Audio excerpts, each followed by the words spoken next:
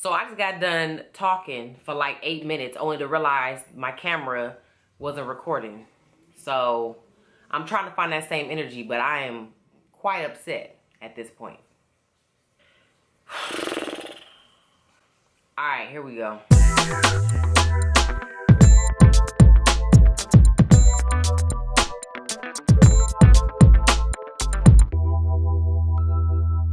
Hey guys, it's Kat and I'm back again with the same video I just did because my SD card decided to run out of space and quietly say I'm not going to record anymore.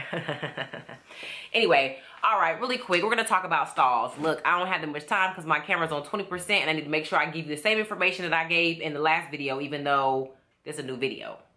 One of the biggest questions that I get, and I can't believe I haven't made this video sooner, people want to know about stalls. So let's hop right into it. Before I get started, I know I just said I was going to hop into it, but you need to like, subscribe, and also share to my page and this channel. If you like my content, if you like me, if I've ever inspired you, encouraged you, taught you something, made you get up and go for another day, give your girl something, okay? Like, subscribe, and share. That always helps us YouTubers. A stall is something that happens when you are on this journey as a sleeper where you're losing weight, you're doing the things you're supposed to be doing, maybe not, but you're losing weight, and then all of a sudden, you get on the scale one day and the needle stops moving. And then you get on the scale next week and it's still there. And so on and so on and so forth. Where the scale stops moving. It's very frustrating for a lot of us sleepers. And sometimes we don't get all the answers we want to get concerning why this even happened. So I'm going to give you the insight my doctor gave me along with what worked for me. Okay, first off, did I have a stall? Yes. I had my surgery August 31st, 2016. Okay, by the time I got home from the hospital, not only had I lost weight, but I mean, I was just happy. I was just happy because I knew I wasn't going to be fat anymore. So off top, I was somebody who was in high spirits and excited about the journey. So tip number one about stalls, check your emotional gauge. Check out how you feel, understand why you feel like that, and be aware of it. Oftentimes, stalls can come from you stressing out and not giving your body the time and space to heal. But we'll get into that in a minute. I get home from the hospital, I'm losing. February, January comes around 2017, and what do you know? I hit a stall at about 240 pounds. I stayed there for almost 7 weeks, and I can honestly say for myself, I was chilling. I know you might be thinking, girl, stop lying. No, I was chilling. I was 293 pounds when I started this journey, and I had lost over 50 pounds already. When I had my surgery, I was 275. So for me, I was grateful and excited to be 240. I hadn't been 240 since I gave birth to my firstborn, you know, back in 2007. So for me, I was excited. Was I a little bit concerned? A little bit. I think I would lie if I said I just wasn't worried about it. But I don't think I was trying to make myself continue on losing weight. I just kept going to the gym and walking and trying to eat small meals and get my water down. And after 7 weeks, I started losing again. Not only that, I inevitably would get down to 184 pounds. So if you're going through a stall, number one, check your emotions out the door, baby girl or sir. I think that putting your body under invasive surgery is something that we're not used to doing at an unhealthy state. You know, maybe you have. I had never had major surgery before Vsg.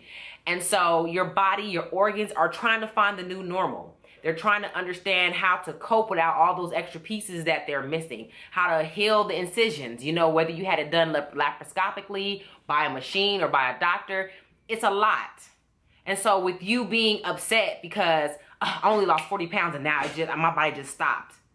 Like, damn, give yourself a break. I get people all the time that hit me up mad about the stall. When I ask how much they've lost, they tell me like these crazy, amazing weights, 20 pounds, 30 pounds, 40, some even 50, some even 60. And I'm like, the problem is you haven't fallen in love with the journey. You have not fallen in love with the journey. You have not taken the time to say, you know what, every day, what am I learning about myself? What has changed from pre-surgery to post-surgery? What are some things I'm struggling with right now? Do I need to talk to somebody right now? Do I need a counselor, a therapist, a life coach? We don't want to deal with that. All we want to do is see the needle move on the scale, and that's a problem. Another thing that can affect the stall is if your body is really trying to understand your new normal. When I was younger, I was always a thinner, thicker girl. So I don't mean thick like voluptuous. I mean thick like wasn't fat, but a solid girl. You know, I remember being 120 pounds in the 6th grade.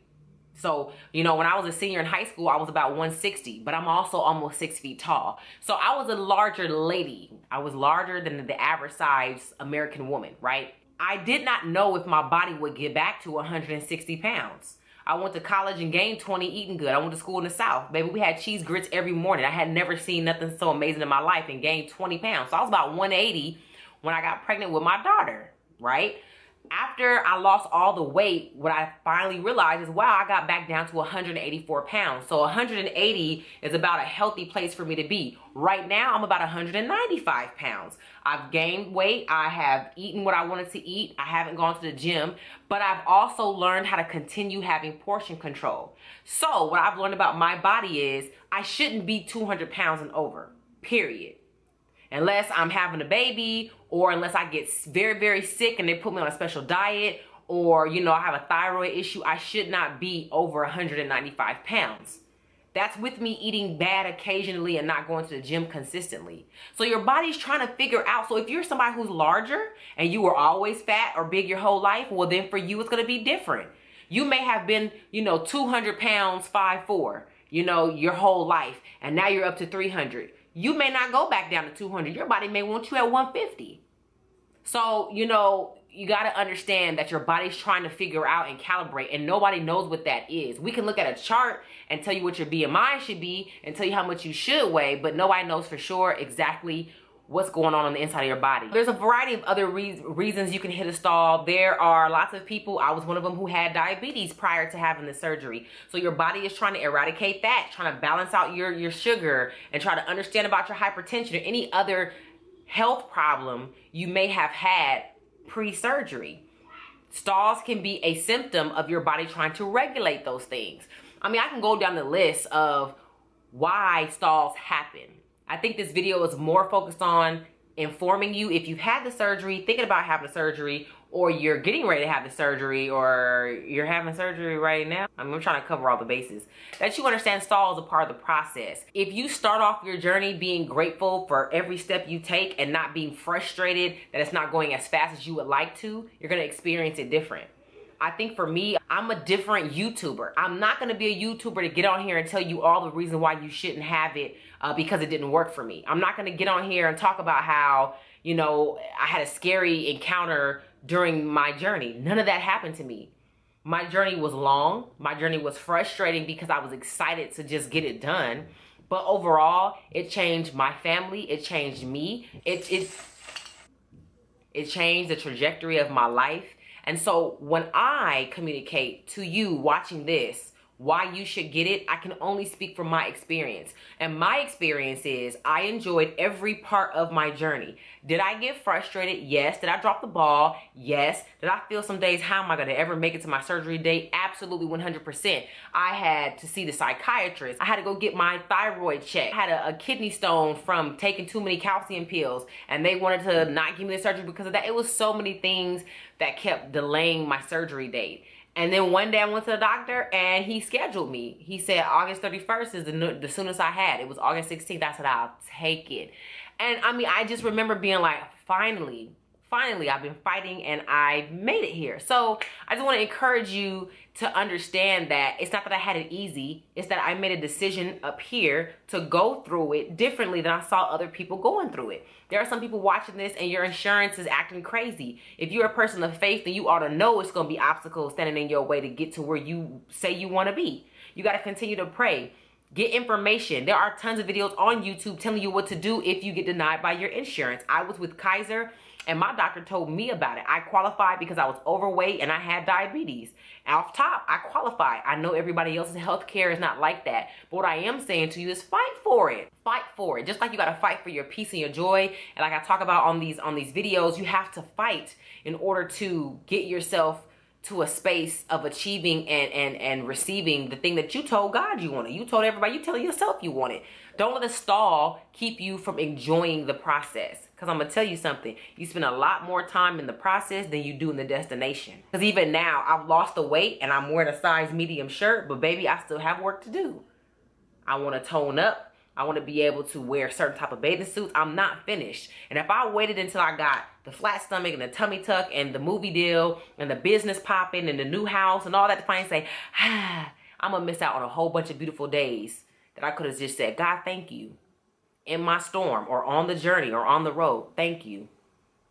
Thank you for my blessings. And you go through it a little bit differently than you went through trials and tribulations this time, last year or last time. So anyway, not a lot on stalls. I just wanted to address the issue. Let it go, sis, bro. Find something to be excited about, be happy about. Like, subscribe, and share. Email me. Listen, you made it to the end of the video, so I want to tell you something.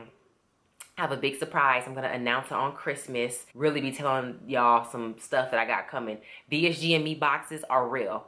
If you don't follow me on Instagram, you should. But here are the boxes I'm going to show you. Yes, baby, they are real. They are on my way to my house so I can fold them up, stuff them with all these goodies, and mail them out. If you want to purchase, because they're not free, a Vsg and me kit/box, what you can do is email me at kbranchman@gmail.com. I'm only selling 30 of them in the month of January because I am a small business. So I want to make sure I send out high quality products. And so in order to do that, I have to take my time. And so, like I said, I'm only doing 30 boxes. So hit me, let me know, Kat, I want to get it. Probably the last week of December. You will have to go ahead and send in your payment for your box so I can get all my shipping addresses on file and have everything ready to go and measured and weighed and shipped out and get them to you. If you want to know what's in the box, stay tuned. I will be going through all the products, showing you everything, explaining what my goal is. It's going to be amazing, and I'm really excited. I'm really excited to service the ladies and gentlemen who are a part of Sleever's journey. I want to give you not only my content and my motivation, but I want to give you products that help you sustain the weight that you're going to lose. Love you guys. I'll see y'all later. Peace.